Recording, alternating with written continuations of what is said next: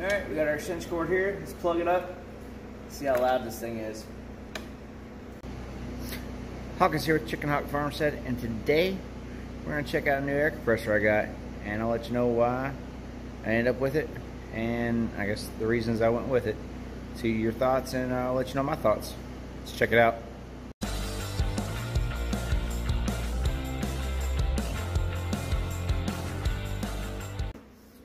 Alright, here's this air compressor here, and the reason why I ended up with this one and had to get a new one even was because I had the Kobalt 8-gallon, I guess hot dog shaped one, and in 6 months it actually crapped the bed on me.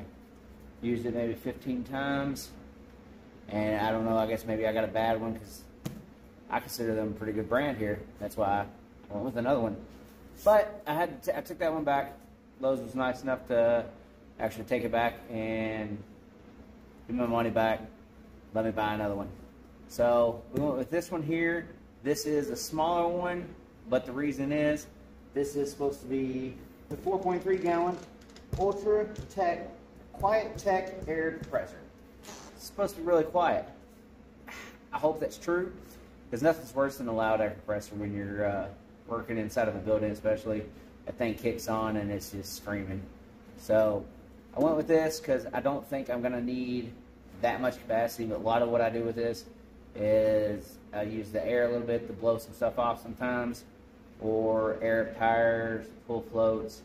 I don't use air tools at this time, so I think this is going to be more inadequate and hopefully a lot quieter. So I'm going to crack it open. We'll see how it looks inside and put this thing together. See if I really think it's that much quieter or not. Hope so. Be right back. Alright, let's crack this box open. See what we got inside.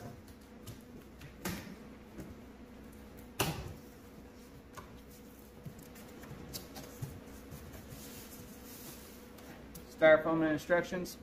That goes to the side. Hopefully they ain't got it. I mean, parts. Should be pretty easy out of this. Oh, it's not light. Still pretty happy. Now here's one interesting quick little story on this thing. I'm sitting there looking at this, and I was comparing this one, the 4.3 to the little 2-gallon ultra quiet one. The big thing that was deterring me was on the smaller unit.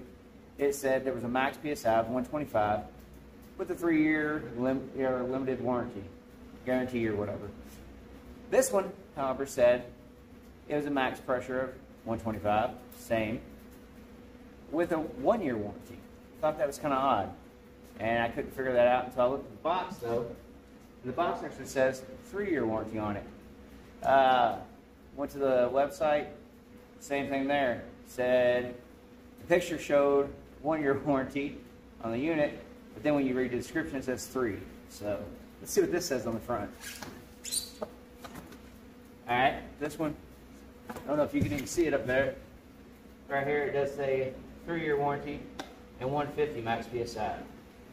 So that's nice, because they need to update the display, because that was actually deterring me away from the bigger model. So I was like, what'd you do to it to make it only last a year? My last air compressor that I might actually replace with that original Kobalt, I had that thing 13 years. It was a Bosch, little pancake. Worked great, did everything I ever asked for. So hopefully this one will be another 13-year model. Oh, I like that. Top here, on and off. Huge button. That's really nice. And yes, it's all put together right out of the box. Got lockers here for extension handle. Oh, that's nice. Poke this bad boy around. Okay. Yeah, so far, I'm really liking this thing. Nice, clean. Thing looks good on it. Got a little blow-off valve here at the very bottom. You can't see it. Right there. That's the dual tank. Like I said, ultra quiet. Yeah. Is that 1 horsepower running? I guess the hose. There's got to be something I don't like about this thing. I'm going to find here in just a second, I swear. I mean, it's to be expected. A little 6-foot hose, it looks like. Turn it around. There's the engine. Let me get a better shot of the engine for you. Hold on just a second. Alright, so here it is a little bit better, closer up. There's some of the specs there. And I mean, this thing looks pretty nice. I don't have no complaints. There's that huge button I was telling you about for the on and off. There's our engine in the back. There are nice all tires there. It does have, and that's kind of nice too. It's got a little spot to actually wind up the extension cord, or the cord. There's a little book for it. And I will say, like, if you look at the welds, that's one thing I noticed on the other one. The welds weren't that great. You could tell they were just kind of chopped on there. So, yeah, these welds look much better. Like someone actually cared. So, yeah, flip those out. You got your little handle to go drag it around. Alright, I like it. Throw this camera back on the tripod. And we're going to plug this up and see what we think about it.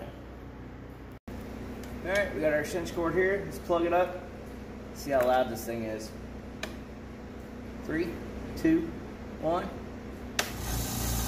Oh! Wow! Yes! That is awesome. I'm trying to think. What do you, I mean, I'm sure you can hear me. This thing is so quiet. My generator is 5 times louder than this. That is awesome. I am very impressed. I mean, my head's right next to it, and no, I mean, it's there, but it's not bad at all. Yeah, that's pretty amazing. Kick this thing off. Yeah, we're getting air pressure. Kick that thing off. The air blowing off of it was louder than the motor itself. This is impressive. When they said 80% quieter, they meant it. I'm not sure what the decimal rating is on it.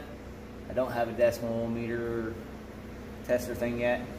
One of these days I'll get it for my YouTube, but not quite there yet. So, like, share, subscribe, stay tuned. Definitely recommend checking this thing out. Totally worth the money just for the noise level alone. If you ain't got that extra 50 bucks for this one and you're just airing up tires and stuff, I don't see why you couldn't just go to the smaller unit and save the 50 bucks. So, that's it for now. Have a good one.